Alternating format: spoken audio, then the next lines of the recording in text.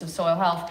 And of course, the Secretary of State should be massively congratulated. I do agree with Patrick. It is great to be working with a big-hitting politician who can finally put the importance of farming, the environment and food production very firmly on the political map. But I want to start with what I refer to as a sort of foundation. Where do we start the sort of Brexit journey from? Because I think it's quite easy to think that actually it's pretty black and bleak out there, and it's not. Had we had this conversation 20 years ago, I think it would have been very different, because I think the food and farming sector, let alone the environment, was in a very, very different place.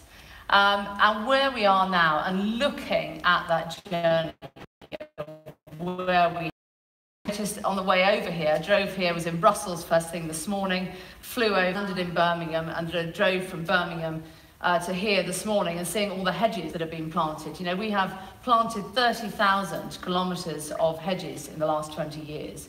We've created 27,000 kilometres of grass margins in the last 20 years. And I won't name who, but I was having a conversation not that long ago with a government minister, and this is why I'm so pleased that Michael is in the position, who said, you know, it's great now, Brexit's brilliant, we can bring all that land back into production that surrounds our fields. And I said, do you mean our prized agri-environment schemes? And is that what they are? And that is one of the challenges that we face. You know, we know what we're doing, but who else does? And this is why I feel so strongly about taking the countryside to the town, having a far more open conversation around what we're actually doing. But of course, it doesn't end there. We are actively maintaining 2,700 kilometres of stone walls. And when we look at farming and targeting our practice, the last 20 years have seen us halve our use of pesticides. It's seen us halve our use of inorganic fertiliser. We've lowered our greenhouse gas emissions by 17%. And I think a very interesting one, and it is a core government ambition. David Cameron was determined to be a global leader on antimicrobial resistance. So where do we sit in the league table on that? Well, the global league table is to be making sure that our usage is below the 50 mg per kilogram. And we are well below. Indeed, our broiler production in the UK currently sits at 17 mg per kilogram. And if you just benchmark that against the United States, a lot of talk about chlorinated chicken. Forget the chlorinated chicken. That is not the issue. It's all about the method of production. And of course, in the United States, they're using 58 mg per kilogram. So a great success story for UK farmers. Again, who knows about it? And of course, a third of all farming businesses have diversified into green energy. When we look at food costs, you know, we've had a lot of talk with Brexit about, you know, Brexit's great because we're going to have cheaper food. And I think we really have to acknowledge the journey that we've been on. In the 1970s and 1980s, we were spending 30% of our annual income on food. That is down to 12% of annual income right now. The red chapter, another thing that's happened in the last 20 years is the rise of assurance schemes demanded by consumers. So we now have the Soil Association, we have LEAF accredited, we have RSPCA accredited, and we have red tractor assurance currently on £13 billion worth of British food. So what I'm trying to say is we start this from a good place. We start Brexit with solid foundations underneath us. This has been a baseline slide, if you like, for our 50 consultations that we've done across England in preparation for Health and Harmony. I had actually a more shocking, well, it's a little more shocking statement, but one farmer came up to me and said, I've Googled Health and Harmony, and it's a tanning salon in Essex. So I'm sure that definitely didn't start life in DEFRA. But, you know, the powers of Google, you're going to find something somewhere, aren't you?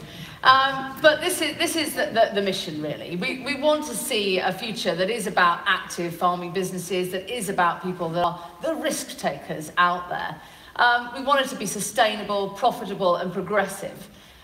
We want to meet the needs of the market and society. And we want to deliver for all incomes. This is hugely important to me. We have to remember that 50% of UK consumers are in a real austerity challenge at the moment.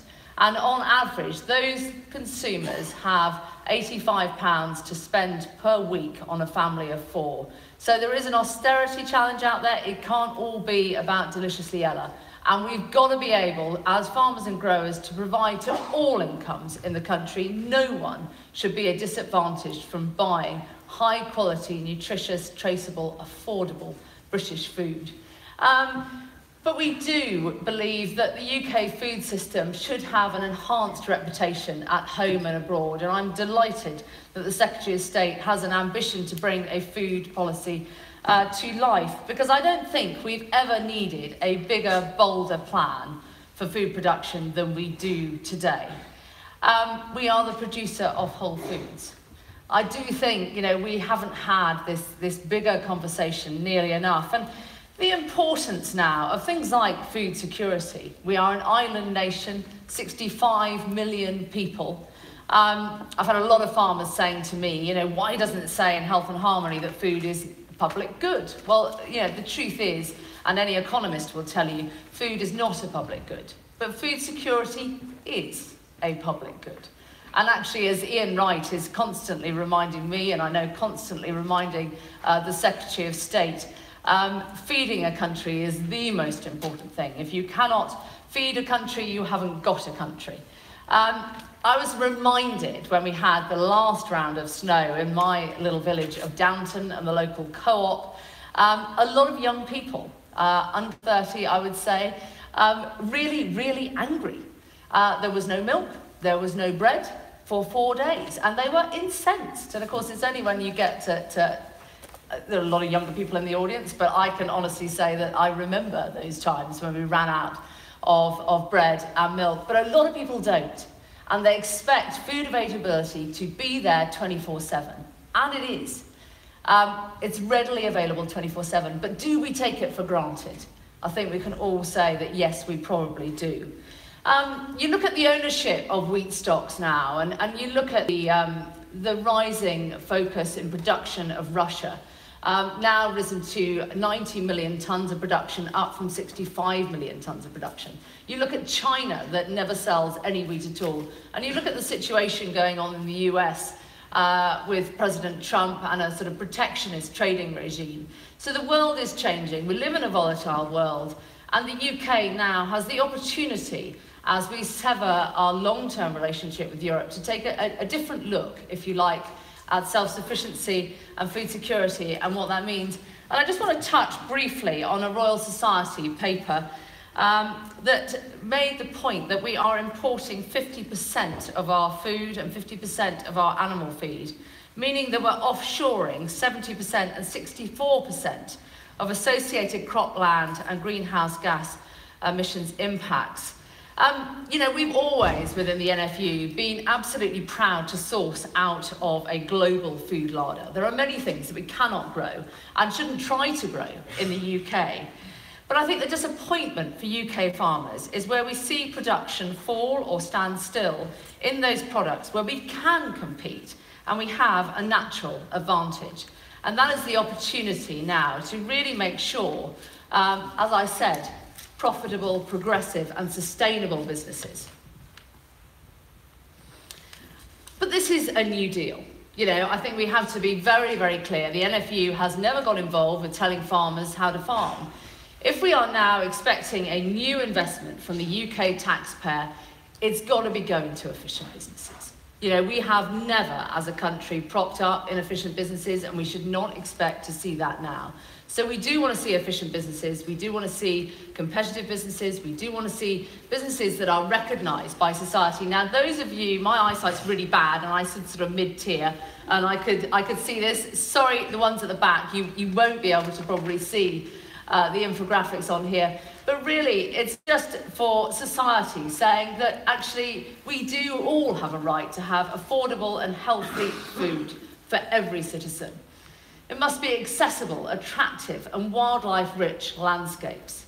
A public that's connected, enthused and confident about British food. And assured UK food sustainably produced and reared. That has to be part of the offer from farmers for society. But of course, at the top, in the middle of all of this, sits where government has a massive opportunity to shape the future. And I guess within living memory, there have been two hugely defining moments. One being the Act of 1947, the last Agricultural Act, and the next in 1973, where we joined the European Union. And this is the third in line within living memory of really defining moments for our future. But this is actually the graph taken out of the Health and Harmony paper, and it very clearly shows the challenges we face. And you heard the Secretary of State actually talk about the challenges for upland farming. But you can see, looking at lowland livestock here, there's almost a greater challenge. You've got a lower level of ag environment support there. You've got a slightly lower level of direct support. And when you look at taking direct support away, you can see that you've got quite a major challenge. Now, one of the opportunities and one of the challenges for the UK is we have a lot of areas that just go grass. So I've often said to Helen Browning, who I think is, well, I know she's here today, you know, she and I are incredibly lucky where we farm in Wiltshire. We've got all sorts of business choices. We could grow whatever we wanted. That's not the same for every part of the UK. Many parts of the UK only grow grass and have production methods that are reliant on beef and sheep. So we're not feeding the world's grain supplies to our livestock. We are a very extensive base system, but we've got to be really mindful of it. And we've got to really look at this to analyse where we start Brexit from. You can see horticulture up the top there. 24% of farm gate value sits within horticulture. We haven't seen one single price rise in fruit and vegetables in the last 15 years. Now, that's been a phenomenal success for the British consumer, but that's been a massive challenge for our growers to remain competitive. For me, they've been one of the most innovative sectors. They've been totally market focused, but they are farming in really challenging times. And of course, 70% of their costs is within labour. Rightly so, government has taken a very strong line on social regulation, national living wage, business rates, all of which puts more pressure on. And when you cannot push those costs up the line, the grower has to absorb it. So it just shows that the baseline for where we start this process from. I guess pigs and poultry looked really quite good on that graph beforehand. The impact for them is getting the right trade deal. And when we look at consumption, I found it quite extraordinary, actually. Do you know we eat 29 kilograms per person in the UK of poultry meat? 29 kilograms. It seems like a lot of poultry meat. Guess what they eat in Australia? 50 kilograms per person. So poultry meat is hugely important protein. It's been a very integrated approach. It's been a protein that has really been able to produce to all incomes. So you've got huge opportunities of scale for what you can eat, but it's all about the trade deal for pigs and poultry. And huge opportunities for our arable farmers, making sure that actually we're not reliant on imports to feed our pig and poultry sector. Have I got to hurry up? Really hurry up, okay.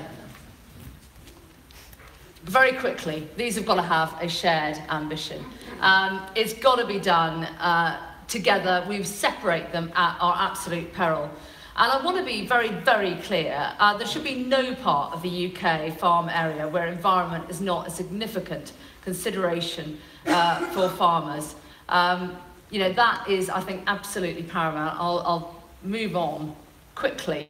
Brexit doesn't change everything. You know, these are hugely, hugely important areas. 2 days in Brussels talking about Horizon 2020. Should we still be part of it? R&D, yes, of course we should. You know, there are areas where that link should remain, and we should be looking to the future, accessing new technology, innovating, making sure that we are securing our borders from disease and pests. They are all hugely important. None of that changes.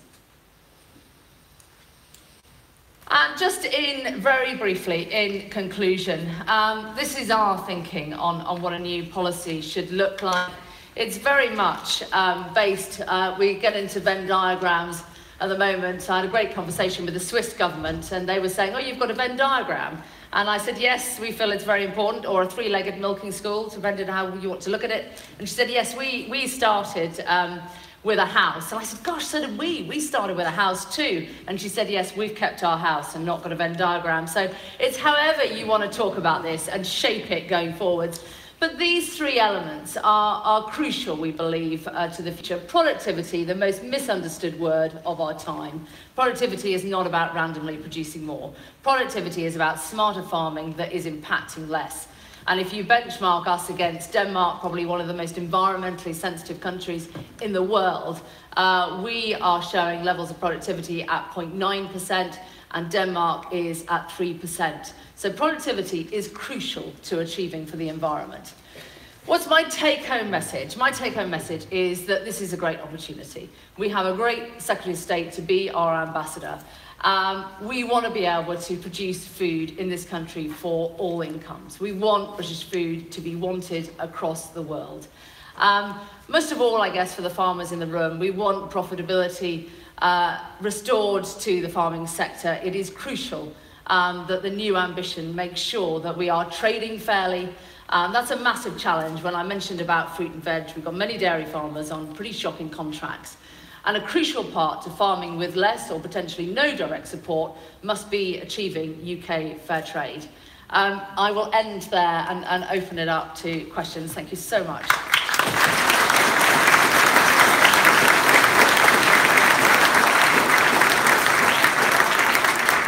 Thank you very much, Minette. Minette has agreed that because the Secretary of State has to go, I think, well, shortly after 3, that we will focus our questions with him until he leaves, and then Minette will have more airtime afterwards. May I invite you to raise questions, but please make them sharp and punchy and to the point, because we'll get more in. I will abuse my moderator's place by asking the first one, if I may. I spent a year in a Hertfordshire village in 1957 and 58, having grown up in London before that. I was 7 and 8 years old at the time. I spent the whole of the year collecting birds' eggs and pinning butterflies and harvesting the incredible rich biodiversity which coexisted with farming in Hertfordshire at that time. And it was because of the farming system. And the soil was healthy, the crops were healthy, and there was amazing biodiversity. And do you know what? There wasn't a single stewardship or habitat management scheme in place. The reason why all that stuff was there was because the farming system was working in harmony with nature. And I want to ask you this first question. Do you understand that? And do you understand that if we're going to achieve the health and harmony that you strive for, it will not be achieved by more habitat schemes around the edge of otherwise intensively farmed land? And what we really need is changes of farming practice on a systemic level, and which means actually area-based payments if we're going to achieve that. Excuse me to be a bit sharp. No, well, I think your first point is a very powerful one. I think that all of us will have experienced during our lifetimes the evidence of biodiversity loss. And we see it in all sorts of different metrics. We see it in the way in which, for example, the Farmland Bird Index has shown a dramatic reduction in the number of farmland birds during my adult lifetime. We also see it, experience it anecdotally in the way, for example, that a number of people have commented in the last couple of years about the windscreen factor. The fact that when we were younger and children, our windscreens were thick with the dead insects, which were a direct consequence of successful living farmland. Now, the absence of insects in our fields, which of course has contributed to the absence of farmland birds overall, is visibly, or rather invisibly apparent in the way in which we see what happens on our windscreens as we drive through the countryside. And there are a number of other examples, and you are right, Patrick, that if you have a model of farming, a mixed farming model, and Fir Farm, as I mentioned earlier, is an exemplar in that respect. If you have proper rotation, if you have livestock farming alongside arable farming, then you create the circumstances which allow biodiversity to flourish, and you have a broader investment in natural capital overall. But I also think that it's right to recognise that there will be landscapes that have to be managed and sustained, and Minette made this point. which aren't necessarily right for mixed farming in every way. It is the case that there are going to be some parts of our country where grass is really the only thing that will grow or should grow, and therefore you are going to have a form of farming that supports people who are relying on grass-fed ruminants as the principal source of their farming income. Beyond that, there are also going to be people who will be managing land which is not suitable for cultivation of any kind, and you need to think then, to what extent should that land be used for sporting use, and to what extent should we also be investing appropriately in forestry, and to what extent should we also be ensuring that people who are responsible for habitats, and I mentioned a couple of them, like blanket bog in my remarks, need support in order to ensure that those habitats are restored. So you're absolutely right that making sure that we support people who want to produce food in a sustainable way through mixed farming methods has to be part of what we do, but I don't think that it's the be-all and end-all. Thank you. I'm now going to ask Richard Smith to ask a question. He's asking it in connection with the agroecology Twitter feed and website, which I think we're feeding in questions, and Richard's going to ask the first of them. Well, firstly, good afternoon, Secretary of State. Minette, thank you very much for your addresses. I thoroughly enjoyed it. I'm sure everybody else did, and we're very excited to hear you talking the way you do. We have a lot of followers. I'm chairman of the steering group for agroecology, and one question that's been asked considerably is about carrot and stick. So payments to farmers for environmental payments, BPS. How can the government and indeed the NFU encourage farmers to look at more sustainable systems? An instance is I manage a rather large organic farm. You mentioned in your address that 3% of the United Kingdom is farmed organically. I meet hundreds of farmers.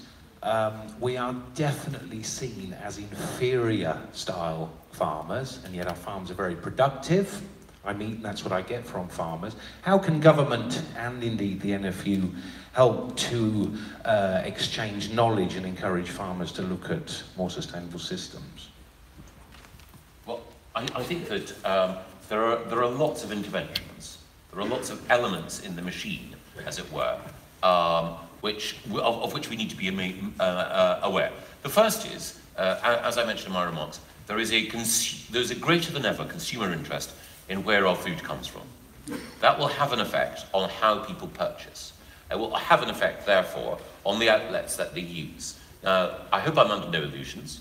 I know that some of the what are called boutique outlets that specialize in ensuring that people can have access to the highest quality organic or otherwise appropriate and sustainably prepared food, don't constitute a significant part of the market yet, but they're growing. And it is also the case that other outlets, supermarkets, from the discounters to the more premium supermarkets, also appreciate that consumers, in particular younger consumers, are moving in this direction. So there's a clear market pull. The other thing, of course, though, is that there is a cost for someone who wants to move sometimes from a more well, I'll have to be careful about the adjectives I use, from a particular method of farming towards a more sustainable one. And not everyone necessarily wants to go organic fully. There are lessons that people can draw from the organic movement that people want to adopt, but not necessarily embrace 100%. And I think one of the things that we need to do in DEFRA is to recognise that the process of transition is one which can sometimes involve costs along the way. We need to be sensitive to the costs that people might incur, but also we need to encourage that, because ultimately, the methods of farming, which as Minette points out, are becoming increasingly rare now and are associated with the past. Those methods of farming essentially led to a depletion of natural capital. Those methods of farming meant that over the years, the soil became less fertile. In any given year, making that transition would mean taking a financial hit, and that was always going to be difficult. Ultimately, however, it was a cul-de-sac. Farmers realise that, but they also want help to be able to reverse out of that cul-de-sac and to be able to farm in a way that is genuinely sustainable long-term. One of the things that we want to design is a package of support in order to make it easier for farmers to do just that. I don't feel I should take up any of the oxygen while you have the Secretary of State here. I think it's best because... Yeah, I'm sure. Edmund Marriage, British Wildlife Management. I've got two key points, a little bit of background. I had my first farm to manage in '62 when we were at a peak. This country was at a peak in terms of farmers being able to make a profit and all the quality of the operations going on. We led the world. We want to get back to that, so I support everything you've said. It's a question of how we do it. The first issue is we need a level playing field. And one of the things that isn't generally realised is that we will never receive the EU rebate that Maggie Thatcher negotiated at Fontainebleau. And therefore something like 40 billion pounds never reached the farming industry. That's why they're on welfare, or many of them are on welfare. The second thing is that we have wonderful uplands. Something like 50% of the land area of the British Isles is over 500 feet. And what we've been doing with Natural England and other organisations is removing sheep and cattle from those uplands. And it has been a disastrous experience because sheep and cattle are crucial. Their dung and urine, the insects, the soil quality, making the grass grow so they act as sponges. There's a whole world there which we need to put right. And we have to do that by having people at DEFRA who really understand practical farming. Thank you. Well, I think there's some very powerful points there. The one thing I would say about the uplands, and I mentioned it in the speech, is that I think it's impossible to think of much of our upland landscape without farmers and farming there in order to ensure that the environment that we cherish survives. But one of the things that I think has to be acknowledged is that sometimes in some upland areas, stocking levels in the past were too high, there was overgrazing. I think it's important that a balance is struck. But you are right, that in striking the right balance, what we need to do is to work very closely and make the most of the farming expertise and knowledge developed over generations, which if we discount or ignore, we end up making policy that grates against the successful and sustainable use of those landscapes. Thank you. There's a point, I think Richard's got a question here. Secretary of State, I'm sure you're well aware that over the last several decades, DEFRA has put a lot of money into encouraging farmers to diversify, and one of the options which many of us have chosen has been to introduce on-farm retailing and processing of meat. But that depends on having local abattoirs available to slaughter our livestock, and they've been disappearing at an unprecedented rate. My question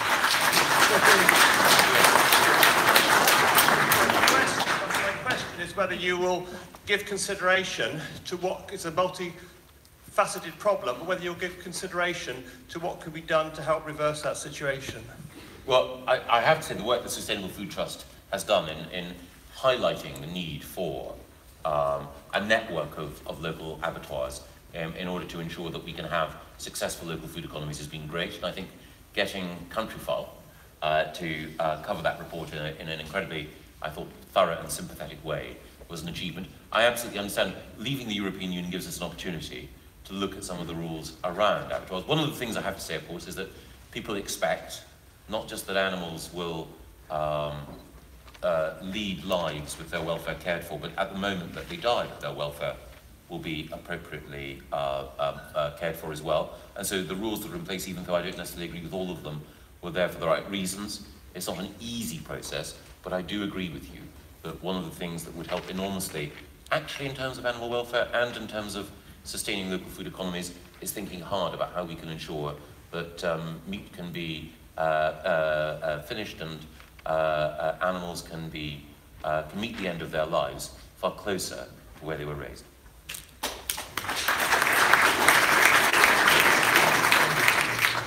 Secretary of State, Rob Harrison, I'm a local dairy farmer. Like many Cotswold farmers, I've embraced stewardship. Unfortunately, I put a mid-tier application in last year. 5 months after it was due to start, I'm still waiting for my paperwork back. I also have issues with a transition from an HLS scheme and the timing into a new mid-tier scheme. And I'm also aware of many colleagues who are still waiting payment for the income foregone. So if we're going to have a system that's clearly broken, and I'm really concerned that a lot of farmer stakeholders are going to be disenfranchised and angered by what has happened, and we're going to stop health and harmony before it's even begun. Well, the first thing I would say is that I'm all too well aware of the way in which countryside stewardship has not worked as it should have done. And over the course of the time that I've been at DEFRA, we have been working with Natural England, with James Cross, the Chief Executive, and the Chairman, Andrew Sells, who is, I think, here today, in order to see what it is that we can do to put things right.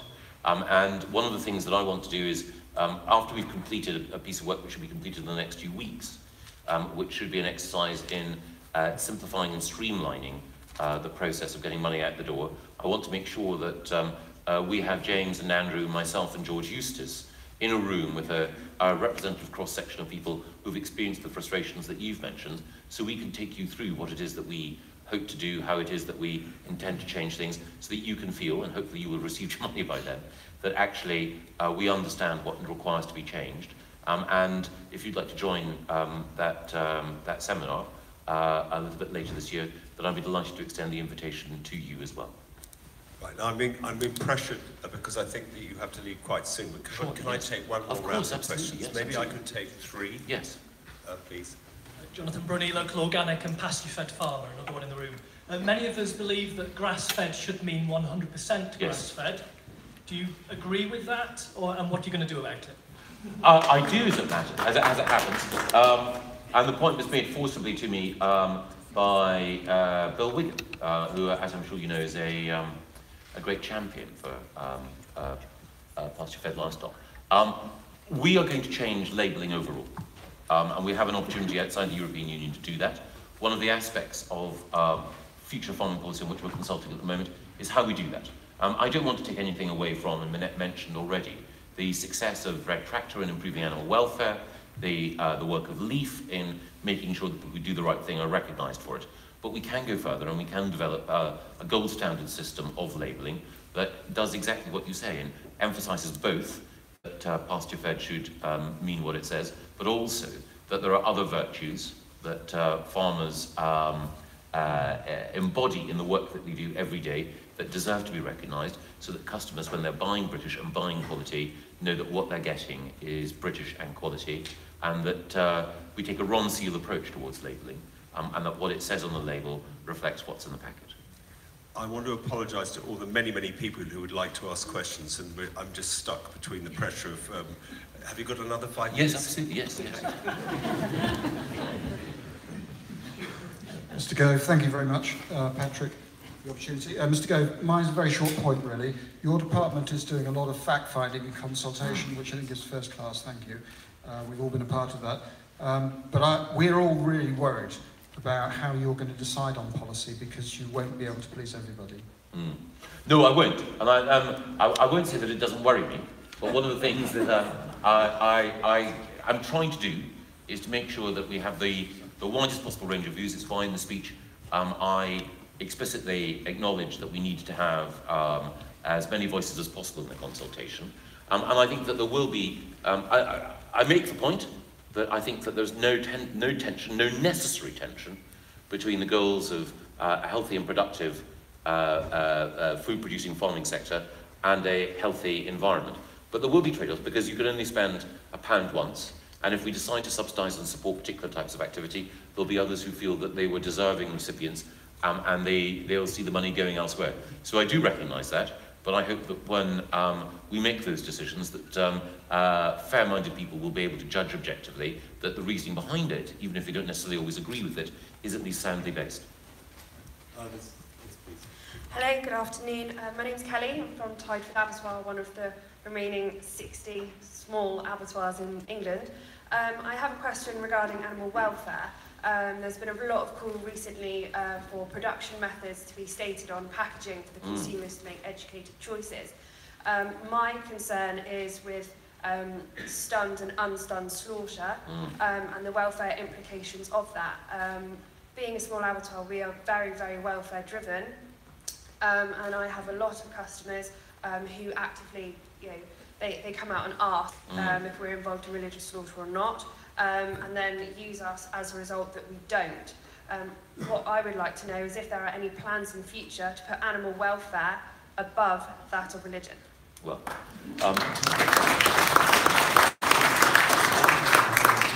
I was asked about this in the House of Commons on just yesterday, DEFRA questions. I think that one of the things that it's important in Britain to recognise is that we're a country with people from many backgrounds and many faiths. This is an area where we do have to tread sensitively. I do take animal welfare issues, I hope people appreciate, very, very seriously. But we do have to reflect carefully on this. George Eustace and I have been thinking and talking to a number of people about these issues, but I don't want to say any more than that at this stage, because these are necessarily delicate and sensitive matters, and we need to, if we are going to say or do anything in this area, we need to make sure that we do get it right, because there are some people who, whatever you do in this area, as we all know, there are sensitivities out there. There's some, I know it's no one in this room, but there are some people outside who would want to exploit this issue. Just very briefly, yeah, look, it's a very, very important area. And our advice, because we feel very strongly about it, if you are red tractor assured, it is all stunned. And that is our line. We don't support individual labelling. I think the Secretary of State has made a very good point around we are multicultural Britain. We have to respect that, but farm assured, red tractor is all stunned. I want, before you go, to at least give Joel just a quick word. Joel's built soil over 60 years. He's America's most famous livestock farmer, and he's built soil through farming practice. And I'm particularly interested personally in how you're going to incentivize that. So I thought Joel might have something to say, or about something else. Well, I would just, I would say that lots of times the incentives that the government has to give are to counteract the hurdles that it puts in our way.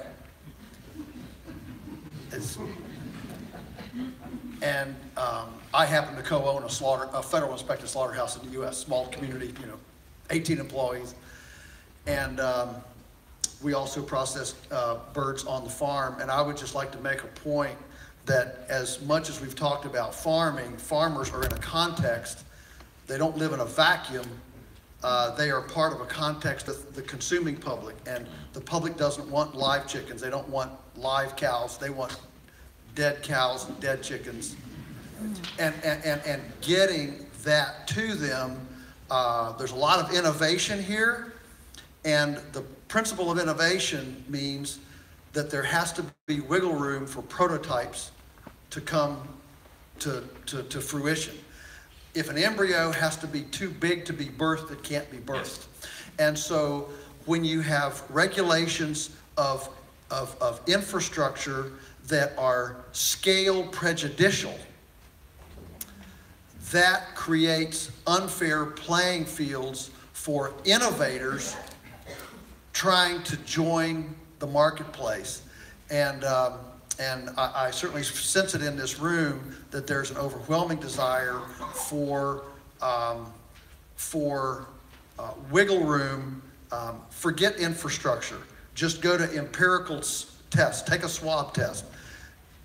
If you can butcher a chicken cleanly in a kitchen sink and it meets the swab test, who cares if it's wrapped in a $500,000 facility? And suddenly you create access for embryonic entrepreneurs that can actually create local food systems. The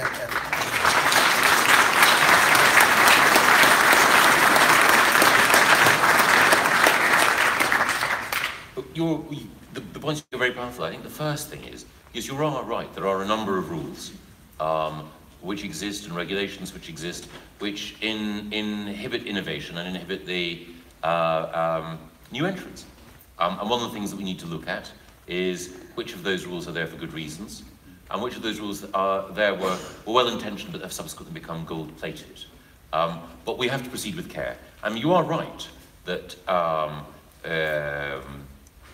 without that innovation, then we won't have what people often want, which is the high-quality, locally produced food that people believe in and are prepared to pay a premium for in many cases.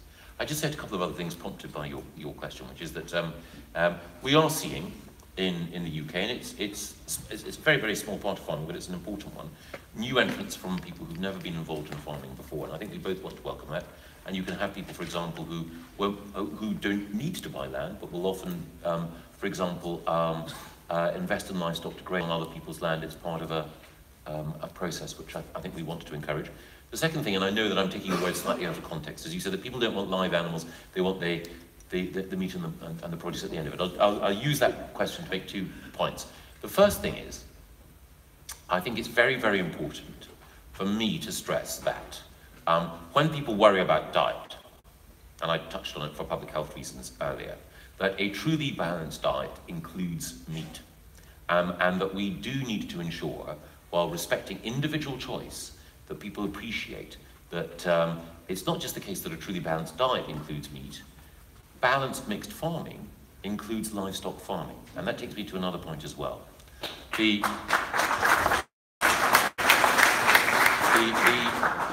British landscape is impossible to think of, impossible to appreciate, impossible to sustain without animals on it. And there are some people who do take a purist view, but again, as I mentioned earlier, it's not just on the uplands, but it's in areas like the Norfolk Broads that, again, without appropriate grazing, you don't have the balanced approach towards environmental goods and natural capital that we want to see. So I don't think any of these issues are easy, and as I mentioned earlier, there will be, I'm sure, some trade-offs that we will get wrong. But I think that the heart of your basic insight, which is trying to strip back and simplify in order to allow farmers who love what they do to do the right thing, that has to be our right impulse. Unless you're prepared to stay a few more minutes. I think there's one gentleman there who I think very much wants to ask a question, and then I'll have to. Yes, I will. Just a little idea. Yes. You may have mentioned this. I haven't read your document. Yeah, sure. Well, I will do. As I understand it, about 350 parts per million CO2 in the environment. It's getting a bit dangerous. Is that right? I wouldn't like to. Well, it's getting dangerous. Yes. Yeah. Yes. Why do we pay farmers carbon credits? So if they do a restorative type of farming, yes, and they increase their organic matter in the soil, you reward them on the BPS, or single farm payment. If they detract from it, then reduce it. And then you'll encourage carbon sequestration.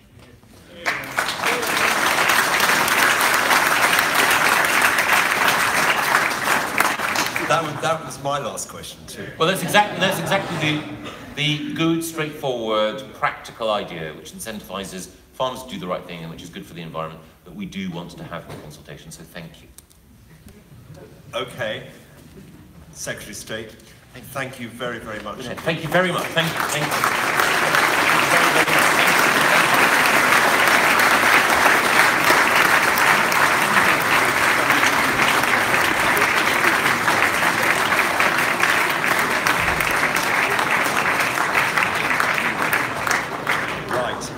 It's not over, and to all of you who are frustrated towards the back of the hall who still have questions, now's the time. And Minette, are you okay to continue with this session? Absolutely fine.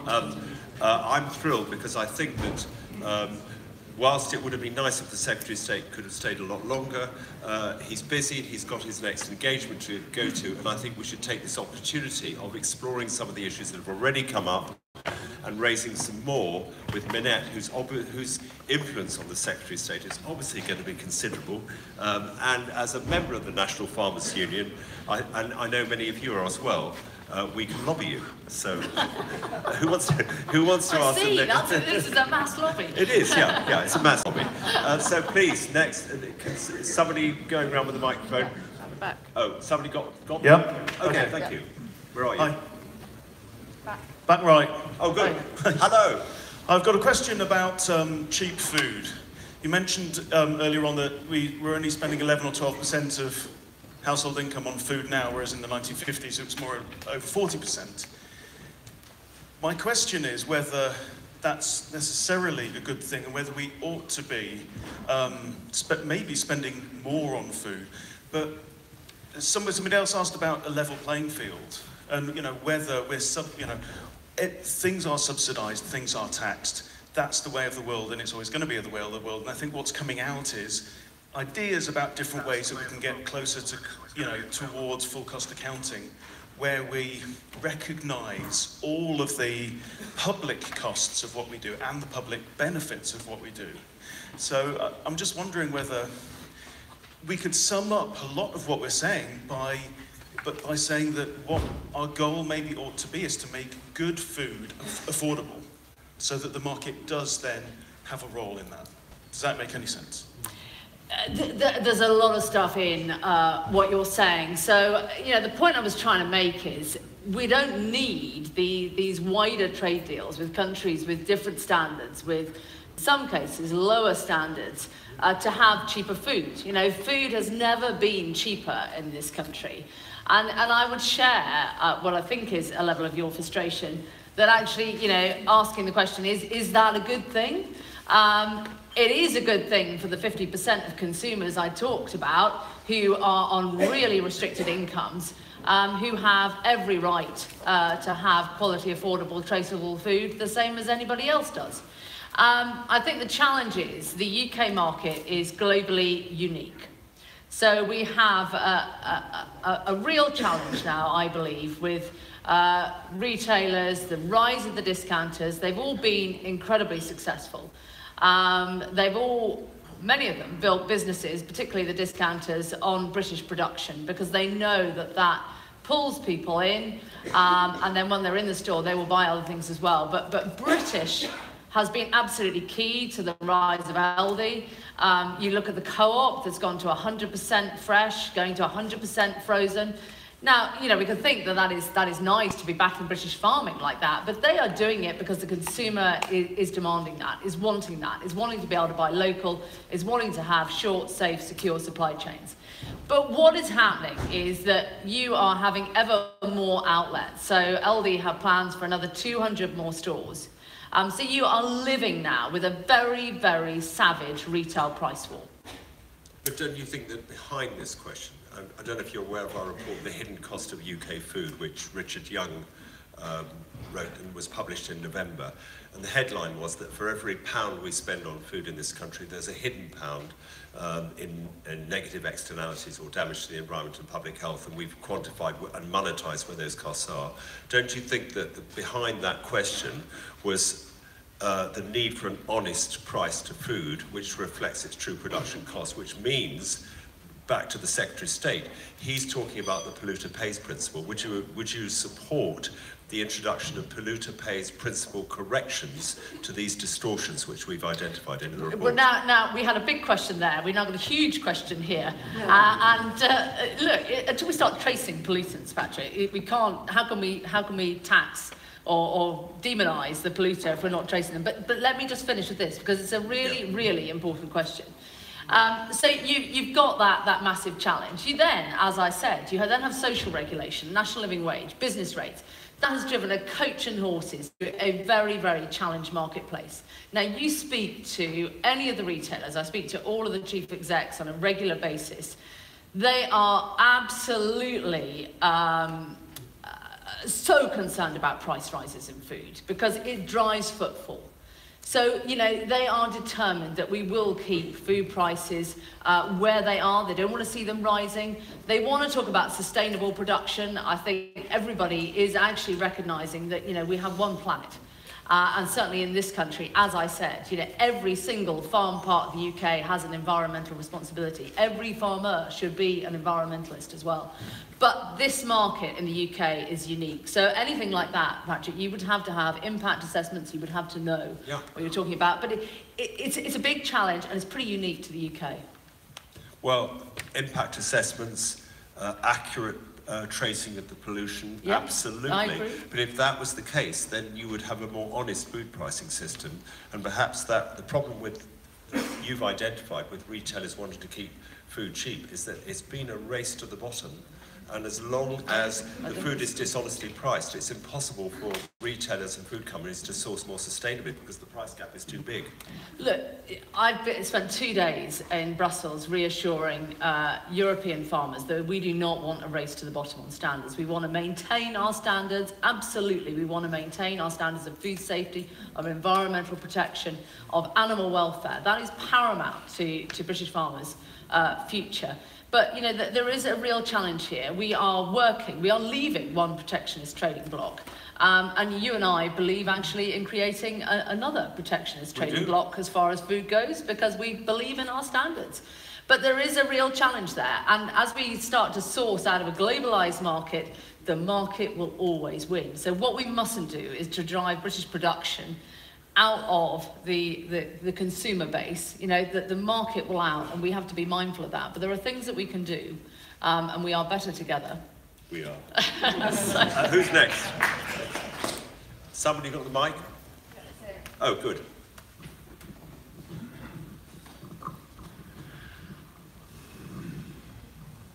Thank you. You said that we've never propped up inefficient farmers. I spend every year looking at my profit and loss account to work out where I'm being inefficient and trying to get better and better.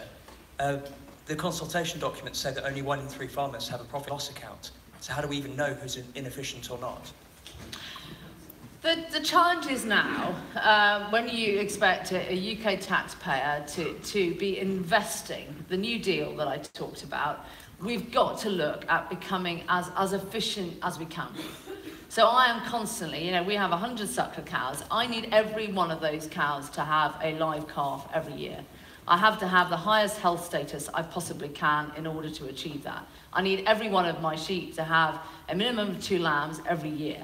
So we have to be, and it is right to be challenging ourselves to be efficient, to be the best. So I'm very much talking about the future. We have to be ambitious for that future, but focusing on our efficiencies. You know, what I said about productivity, UK versus Denmark, you know, that is something that really has to be addressed. You know, we have to be able to achieve more out of what we're doing by smarter farming. Now, farmers get pretty annoyed, and understandably so, when, you know, people are telling them to become more competitive, to become more efficient. And, you know, the end game, as has been raised here, is ever challenging. You know, what I said about no fruit and veg rises in the last 15 years, that's pretty much the same across all sectors. And that, at the end of the day, is why agriculture is supported, and rightly so. And it is very different across the world. But don't misinterpret everything I said. All I would say to other farmers, as I challenge myself, is let's make sure our businesses are as efficient as they can be, because that way they will be more profitable and productive going forward. Thank you. The next question. Yeah, I carefully read Michael Gove's paper, the consultation document, and frankly, I didn't recognise a great deal in that document, which he actually said from the podium, frankly. The interesting thing is the consultation questions, for example. The first question, he says, is, to this huge change in farming, is, please rank the following ideas for simplification of the current CAP, develop further simplified packages. That seems to be the first question he asks. The second is, do you want these application form simplified? Then it goes on, talking about the agricultural transition, and fundamentally, the first question is what's the best way of applying reductions to direct payments? It goes on like that. It really isn't a visionary document, in my view. I think it is a visionary document, but I think it is a social and environmental visionary document that does not have any meat on the bones at all. So we feel very, very strongly that food production, you know, must drive the agenda. I say to the many farmer meetings that I do, I see this as a negotiation right now. You know, we are negotiating a new deal first and foremost with our government. Food security has not been taken seriously. You could argue that it hasn't had to be while we've been members of the European Union. It does need to be taken seriously now. So this is a new deal. The public money is for public goods. I think government has a responsibility to make sure that the marketplace works. And certainly achieving fair trading principles. We've all tried the voluntary codes across dairy and across meat, many dairy farmers in the audience today, and they don't work. They won't work. So there is a lot of work to be done, and without progressive, thriving, profitable food-producing businesses, that paper goes nowhere. So that is what the basis of this discussion has to be about. But I do see it as a period of negotiation, shaping a new deal. We have to raise our game, and government, in turn, has to raise its game as well. I want to just check, how many people in this room are directly involved in some way or another with farming? Oh, wow, that's great. So that is incredible. I don't know what the area of land represented here is, but it's very significant. And I want to ask a second question for you, which is, how many of the farmers here would appreciate it if the result of the DEFRA consultation and its implementation, because I agree with your analysis of it, it's short on, you know, it's short on the flesh. It's very short on detail. If it was to shift the balance of profitability to enable the kind of mixed farming systems that the Secretary of State was highlighting to be more profitable than they are at the moment, would that be a good outcome of the consultation process? Because I think it's a systemic shift. This is my opinion, but I feel it's echoed in the room that's needed. Not just a whole plethora more of stewardship, bits and pieces around the edges. What do you think about that? Well, who would agree with my question first? Do you feel that that's what we've got to do, shift it so that it becomes more possible? Because if that's the case, I feel we should work together to make that possible. We need a sound business case for truly sustainable farming. We haven't got it at the moment. Look, Patrick, I mean, when I see the Secretary of State one-to-one, you know, the most important thing that I want him to do is to treat British agriculture as a business. You know, it's all very well to have aspirational ideologies in place that sound great, but treat it as a business, because each and every one of you are an independent business. And you are what shapes this fabulous landscape that we have here today. So we believe it has to be outcomes focused, it has to be underpinned by science and evidence-based policy, but you have to look at the outcome that you're trying to achieve, and you have to have food production at the heart of that. Yes. It doesn't have that in that paper yet. No, but food production using methods which increase biodiversity and soil fertility at the heart, not round the edges. Look, we all want healthier soils, we all want better biodiversity, we all want an environment that flourishes. You know, I think we all agree with those things. Tracy. Tracy Worcester from the campaign Farms Not Factories. I heard you say we wanted to protect. Hey, let's get that word protect out of the bin and stop this global trade from undermining prices from our farmers. So we focus on pigs. And at the moment, there are laws out there.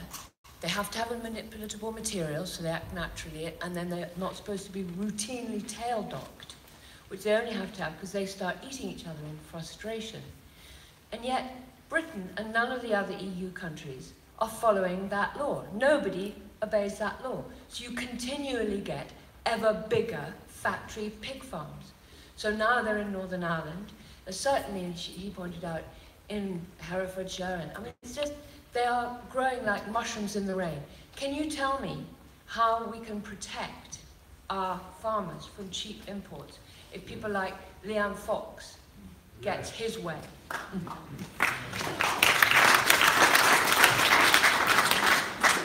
Well, in the first instance, and I think very encouragingly, that as we approach the whole Brexit process, we are 4 countries, 1 nation. We are 4 governments, and therein lies a massive challenge. But I can tell you that right across the devolved nations as well, they feel as strongly about that as we do here in England, that our high standards should not be undermined by lower production methods from other countries. But there is a huge challenge here, and our concern with the Health and Harmony paper, and suddenly sort of ripping up the old rule book, creating a new rule book, before we even know who our trading partner is going to be.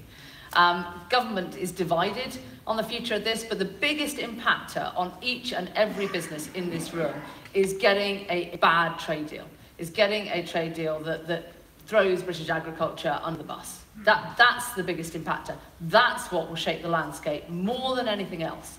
So, you know, I don't have the answer to it because we're leaving one protectionist trading bloc and there will be opposition to creating another one. But I think as far as food goes, we should all stick very strongly together and make sure that our standards are not undermined by different standards of production from other countries that perform to, as I say, different levels of production.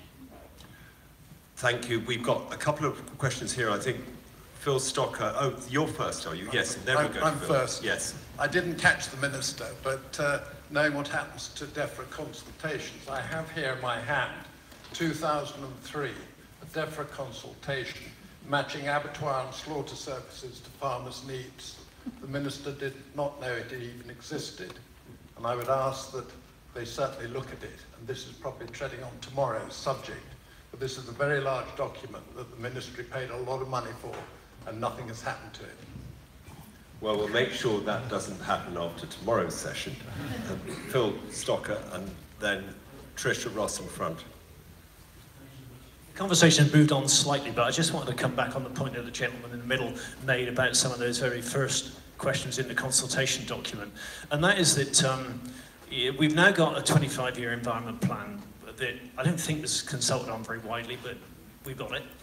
We're working on an agricultural bill, a consultation process towards an agricultural bill, and we hear that we're going to work at some stage on coherent food policy. I think it's a bit of a shame that all those things haven't been done together. I don't think it all is lost at the moment, because I think we've still got the chance to connect them all together. I think it is a real shame that they've not been working in tandem. But coming back to the point that the gentleman in the middle made, we do need a really good and effective transition, and that's what those questions in the consultation are about. How we make that transition in as easy a way and a way that causes as least disruption as possible. And I think that the consultation document is visionary, and we've got some big changes that we need to make, but we need some time. Boy, do we need some time, and the people need some support to make that change. And that transition, I think we need to be patient with, and I would like to see all sides of the farming industry in a way try to come together to help the industry as a whole make that change, and that's what that transition is about. Thank you. Can we have Trish's point as well? Right in front of Phil. Oh, okay. All right. Yes, Michael Gove did say that anybody can email him if they weren't able to ask the question here in the room. Oh, well, that's a good offer. So, I mean, let's take that up, because that's, you know, he's listening. Yes, please.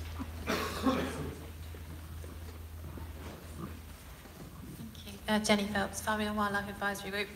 In that transition, I'd really like to ask whether the NFU is aware of all the options under high-level stewardship, for example, expiring high-level stewardship agreements, that could be catastrophic if they aren't picked up in that transition. I know, Patrick, you're passionate about saying the wildlife shouldn't be around the edges of the farm fields, and we all want to see, you know, soil building and those in-field options, which actually are brilliant under countryside stewardship, even though the mechanisms are a bit complicated. Is that actually in Gloucestershire alone we've got between 30 and 40,000 hectares of options around fields at the moment on which wildlife is currently depending, and there is a huge risk if that isn't picked up in the transition, it will be catastrophic for wildlife. And we do need to make sure in that period, as the gentleman said, that we allow the countryside to adapt.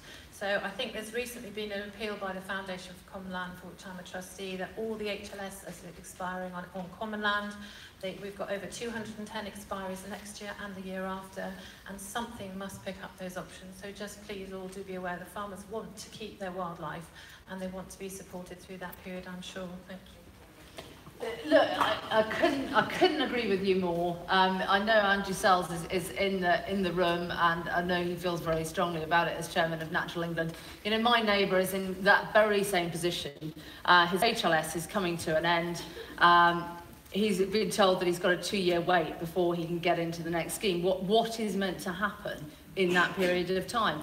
I would disagree slightly, if I can, Patrick, with what we have created with our margins round fields, with the connection. And if you look at what the Game and Wildlife Conservancy Trust have done, in my area, we're part of 57,000 acres of cluster farms, which has all been about joining up corridors, which is very much in line with the Lawton report, which is about productive farming, being aligned with the environment. But it is no good having this little haven if that haven isn't connected. So the more we create corridors, the more we can work together. I think, you know, what GWCT have done has been transformative. It's all been voluntary, but it has really driven change, and it's all been about what is flourishing on your farm. And these, I've invited the non-executive DEFRA board, the new board, out to see this cluster group, because these are just ordinary working farmers, and it has been transformational what they have achieved. The more we can get people out and engaged, the better, and show what we're doing. But absolutely, please raise your concerns with Andrew. I'm not going to point him out, because otherwise you'll be mobbed, Andrew. But I can see... You have already, have you? Right, well done. We're at the end of the session. Are there one or two last burning questions? Have you got one question? And also, Minette, would you like to take emails from all the unanswered questions? Welcome emails. My inbox is always jam-packed. But anybody who wants to email me is more than welcome to email me. And then become an NFU member on the back of it. Yeah. As to the question of who the polluter pays, use of nitrogen fertiliser, 50% gets only taken up by the plant. Either the rest of it gets down in water course, society has to pay, or in the air, atmosphere, global warming. So the easiest thing for polluter pays is somehow put an extra tax on nitrogen. We don't need it. Take it out of our system, please.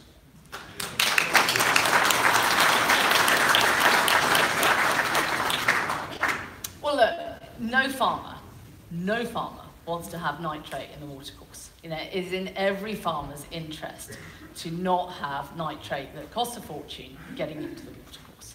So, I think there's a real challenge in what I said around not exporting our conscience, making sure that we are farming smartly, that we are innovating, that we are targeting, that we are really making sure that we are driving a step change in how we farm. But, just cutting out nitrogen, nitrogen, with the best one in the world, without sounding too crude, but it's going to, nitrogen out of a bag or nitrogen out of a cow, is no different. It's about the effective use of nitrogen. Just tax the nitrogen usage, and then it will slow it down. Nitrogen usage, what, and tax dairy farmers for? No, the bad nitrogen, because that's the most volatile. Not used correctly. I was at Elvedon Farms the other day and looking at 50% gets taken up. The other automatically goes elsewhere. You cannot. That's a factor. If you're using it correctly, so what I was saying about Elvedon Farms Estate, that produces is on contract for producing potatoes for McDonald's, and for all those people that see the little chips sticking out the top of the package, that is how they have to be produced, because that's what the consumer wants. Chips that are that long, that come out of the packet by that much. And seeing the machine that they are using, that is planting potatoes, putting a tiny little bit of fertilizer in with the potato, so that the moment that starts to grow, that takes it up.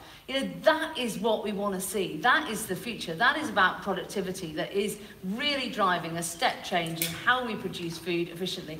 Nobody wants to see nitrate in the watercourses. Those are days of the past. This is going to be a forwards-thinking farming industry, and the new technologies that are available that mean you can target. When I say we've halved our use of inorganic fertilizer, that is because we've been targeting our approach. The cost of fertilizer, who wants to waste it? But that's so the majority of the people still spread it on their area, on land area. So we had to be, if you want to do that, either support the other farmers to go that way, or just somehow to reduce. Yeah, but look, just be really, really mindful of all this. We are a highly regulated country, and a lot of people have been talking about a step back from regulation and smaller abattoirs, and I can absolutely see where you're coming from. But we are highly regulated. We have one of the safest food systems in the world. If we export our production and our standards abroad, we will open our doors, which I think everybody is opposed to food produced to lower standards, to different levels of production. You look at the challenges in New Zealand, where they haven't had any NVZ regulation, and their water quality. And you benchmark that against ours, it's incomparable. So we mustn't demonise what we're doing here, because we'll export our production and our conscience and our standards. We've got to make sure that what we are doing is recognised, and I agree, as smart as possible. Maybe this is not a lobbying exercise, but isn't it? there is a voice, and it's been expressed by my colleague Richard Young in our Hidden Costs of UK Food report, articulating the case for ensuring that the polluter pays in relation to nitrogen. Who in this room, representing a lot of farmers' mind, would be supportive of some sort of mechanism? It could be a carrot or a stick or both, which assured that the externalised damage caused by nitrogen fertiliser was charged for at the point of use or before it. So there's a message. There's a message, but don't forget, we are not tracing pollutants. Our septic tanks are out of date. We have massive challenges going on out there, so don't demonise all of you as farmers. Let's do the whole package, and let's work out where these pollutants are coming from. We have no regulation around sustainable urban drainage. We have a massive issue with runoff, and we as farmers, we have taken the bulk of the risk. We do the majority of the work, and I don't see why we should take all the blame. It's not we as us, isn't it? It is us, but Patrick, there is a whole host of things that need to happen before we start, putting all the blame on farmers. No one should blame the farmers, and this is my opinion now. I think farmers of this country have been responding to the economic environment in which we operate. We are highly regulated. And that is the difference. We need the economic incentives to shift to allow us to farm more in harmony with nature than has been possible in the past. We all agree on that. We agree. I think the gentleman there, yes, you've got the microphone. Have you yet got it? Or no, somebody before then. Okay, there. Lorna Davis. I come off an upland hill farm where intensification of agriculture is coming through poultry and through muck. Effects being muck and also dairy as well. I'm currently studying a Nuffield scholarship on the value of managing water in agriculture, and I've just been out to New Zealand to see how they perform with regards to also a sustainable drainage designer. So foot in both camps. I just want to say, in terms of pollution in watercourses, a lot of it is not due to farming, and it is up to us as farmers to ensure that we do make sure that we are pushing for mapping exercises to be able to better understand your catchment as a whole, because you're not the only people who live in there, and you provide a risk, but you provide an opportunity to help water quality. The other thing I wanted to say is we're looking at a project in Wales which is to do with muck, which we consider a byproduct, not a waste product, which we are struggling to be able to use in our landscape because we don't have the type of growing regime to be able to use it. And actually, opportunities of innovation which is in the sewage industry, which could be transferred into the agricultural industry to then be able to make that muck a transportable product elsewhere, is something which we might be able to then utilise as a way to get a profit into your upland areas and not a loss. It's been done in Holland. As I say, it's been done in the sewage industry. It is about enabling farmers to be in charge of their change, their direction of change, and ensuring that they actually look to the future as being custodians of their landscape and not at the what's the word I'm looking for now? Come on, someone else. Not at the vulnerability of the mass population, which is the urban population's voice as to what they think they're doing, not what they're actually doing. Well, can I just applaud what you've just said?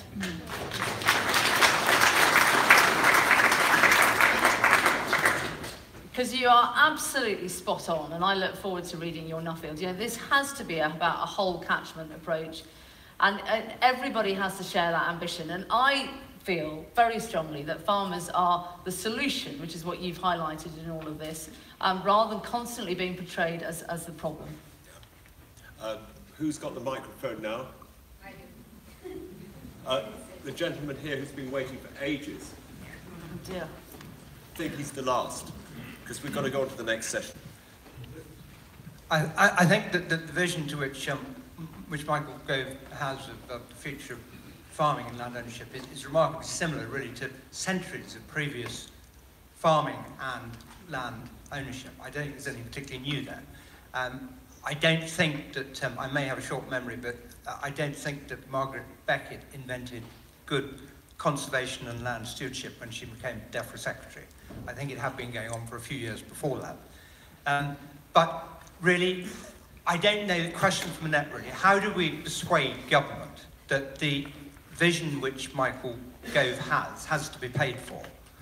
It's not going to be paid for if we really destroy the main commercial agricultural base we have in this country.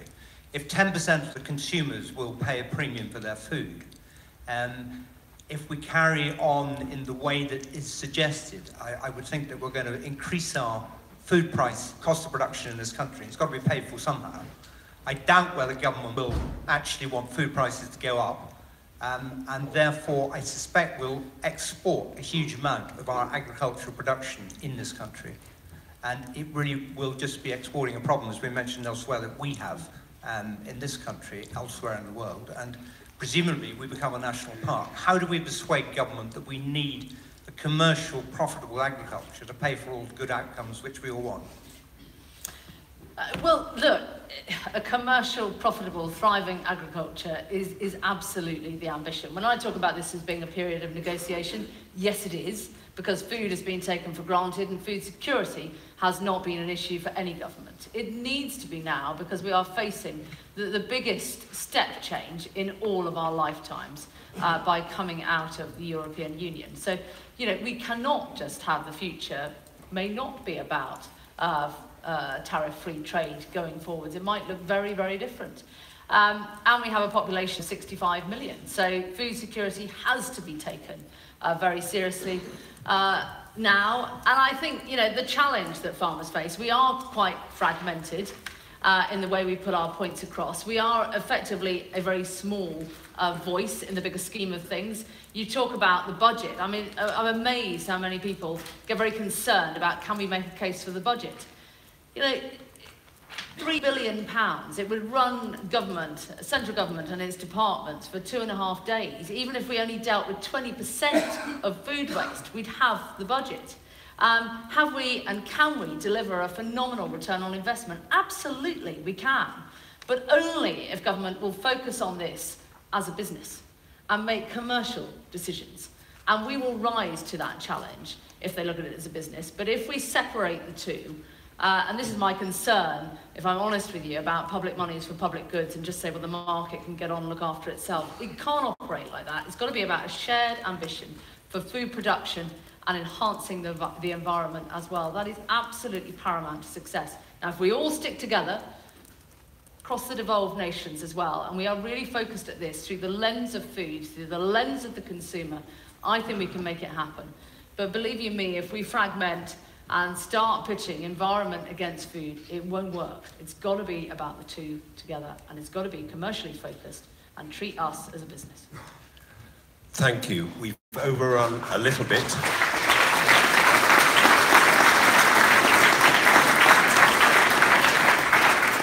And in a moment we're going to transition.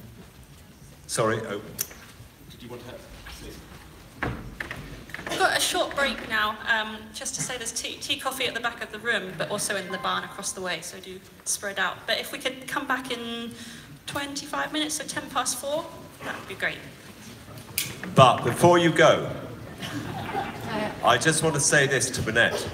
You've been open, you've been honest, you've been very courageous in just handling the questions, and it's wonderful to have a woman at the helm of the NFU. I know that you know, but I think it is.